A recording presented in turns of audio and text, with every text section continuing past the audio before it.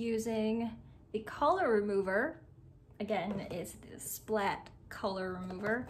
And while it faded my hair a little bit, like there are parts that did fade significantly, it still retained my pink hair, which is really bizarre and really weird because this pink color usually washes out with shampoo. Like if I wash it long enough, or often enough rather, it fades out on its own. But I don't know, I guess it became extra tough because it's like the third time that I've colored it pink and there's underlying color when I reapply it. Also, I did a weird thing because the dye that I used was actually a 3-in-1 color shampoo and conditioner. And instead of applying it like a shampoo, I applied it like a hair dye. So I had dry hair and then I applied the color on that hair. And so it resulted in a more vibrant color.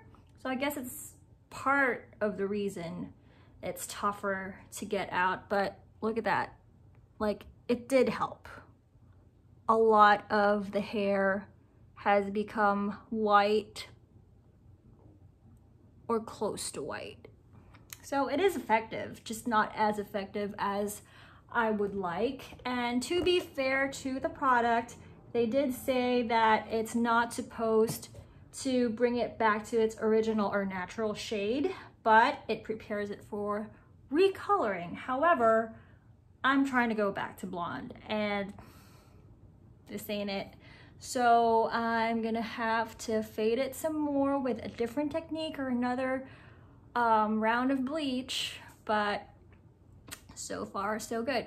It did an okay job. Am I gonna repurchase it? Probably not, but I would probably use it as a fading treatment. Like I would probably mix it with either clarifying shampoo or anti-dandruff shampoo.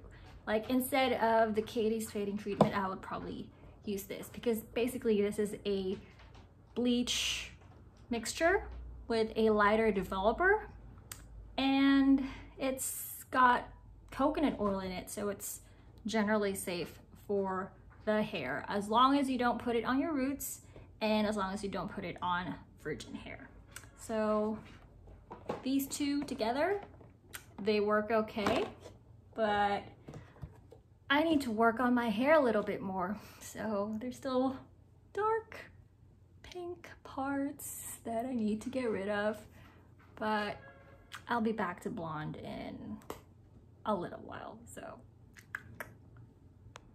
All right, so it has been a day and I checked the condition of my hair. It is super dry, like as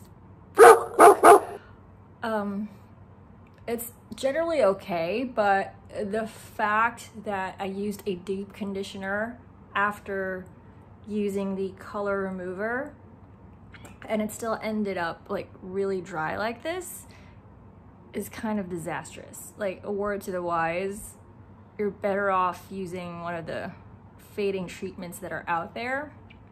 I mean, it seems gentle enough at first, but the results, one, it's not light enough. There's only like a few parts that have gotten back to white.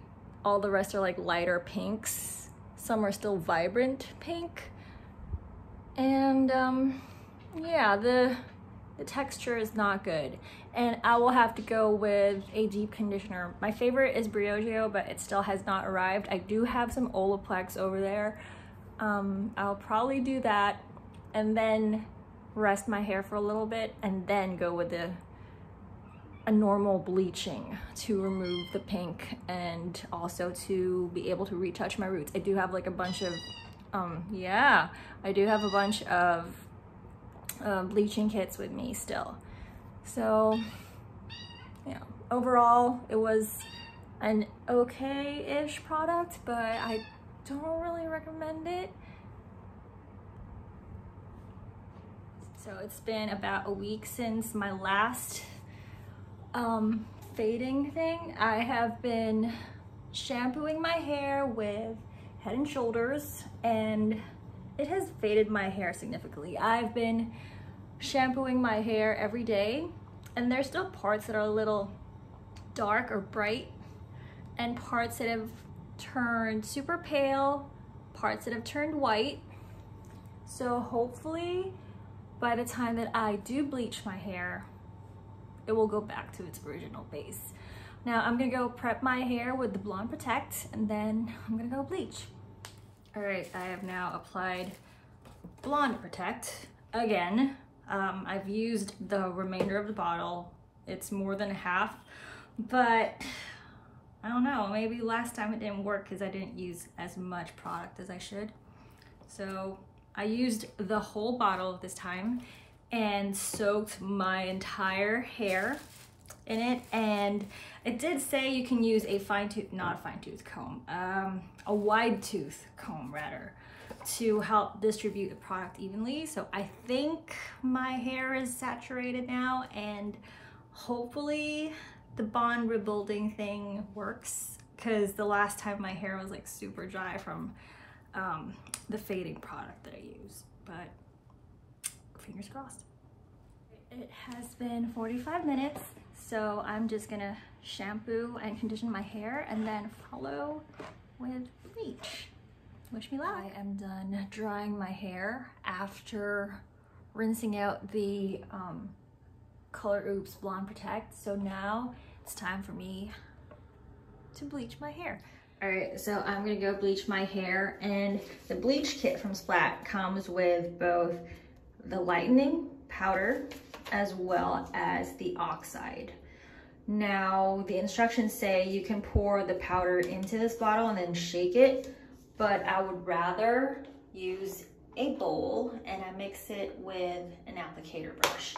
And it also comes with gloves that are stuck to the instruction manual. And then of course you're gonna need a hair cap, as well as a plastic comb, as well as clips, which I don't have here at the moment. But basically that is all you need. Now once you've got your powder inside the bowl, you can start mixing the oxide, and I try to put a little bit of it in at first and start mixing like that, and then when it incorporates I start adding more oxide. Now the reason that I do it this way is so that the formula doesn't spill over, and to make sure that all of the formula is mixed very well, like no clumps or anything. I mean, it's totally up to you if you prefer to mix it in the bottle and shake it, but I prefer it this way. As well as in the instructions it said that if you use the bottle, make sure to use the bleach as soon as possible, and like not leave the cap on for more than 2 minutes, and that just freaks me out. So I like to leave it out in the open and make sure that your area is well ventilated. So that's actually open. I don't know if you can see it, but it's a screen and then the glass is open. So there you go, it's thoroughly mixed, and I can start bleaching my hair. Now start from the mids to the ends and then do the roots. All right, I am done showering and I'm letting the bleach process for 30 minutes. As you can see, I did not do my roots because that will be an entirely different problem for later. It's been a little over a week. The last thing I did was shampoo my hair with anti-dandruff shampoo.